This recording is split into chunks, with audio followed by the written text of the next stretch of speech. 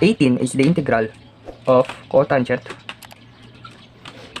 cube 4x multiplied by cosec squared 4x dx. Let be the u is equal to cotangent 4x. So derivative, we have du is equal to negative cosec squared 4x multiplied by the derivative of 4x is 4 dx. So okay, meron tayong negative, wala tayong negative dito, wala din tayong 4. It means na ang neutralizing factor natin is negative 1/4. So sub na natin, we have negative 1/4 integral of cotangent 4x cube is u raised to 3 at ito ay du. Negative 1/4 integrate du raised to 3 is u raised to 4/4 plus the constant. Okay, substitute the value of u.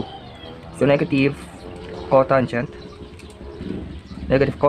raised to 4x all over by 4 multiplied by 4 is 16 plus the constant. Ito na ang sagot sa number 18.